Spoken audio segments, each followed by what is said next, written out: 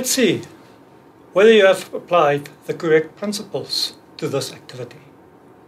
First of all, you would note once again that we have in our table just positive values. As a result, we just work with the positive part of our axis in terms of our numbering lines.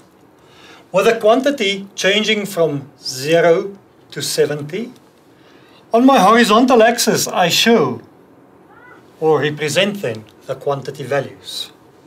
But remember, with a quantity starting at 20 going up to 70, my intervals needs to be the same. Therefore, I start with a quantity of 10, 20, 30, 40, 50, 60, and 70. Similarly, my price range is from 100 to 50. But to construct the graph properly, I need to use intervals of 10, starting at 10.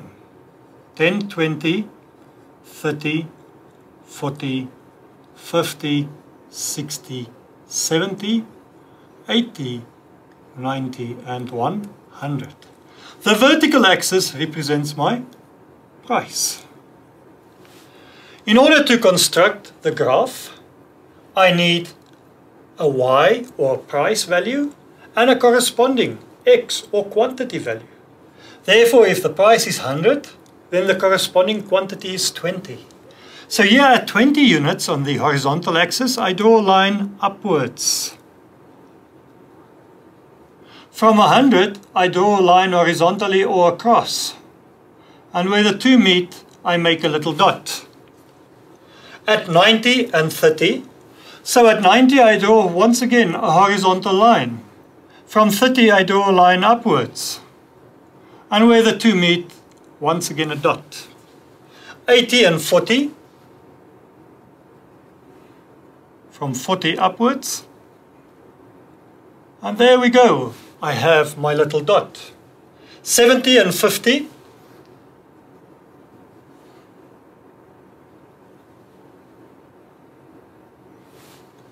$60 and 60.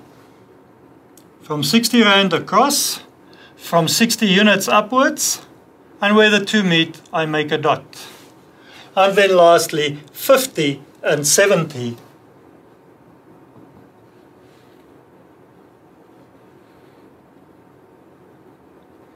And now I have identified the coordinates as reflected by the table.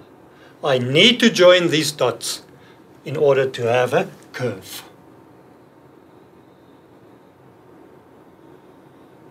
And there you can see the curve that represents the data in the table. But most important is the methodology behind how you construct a graph.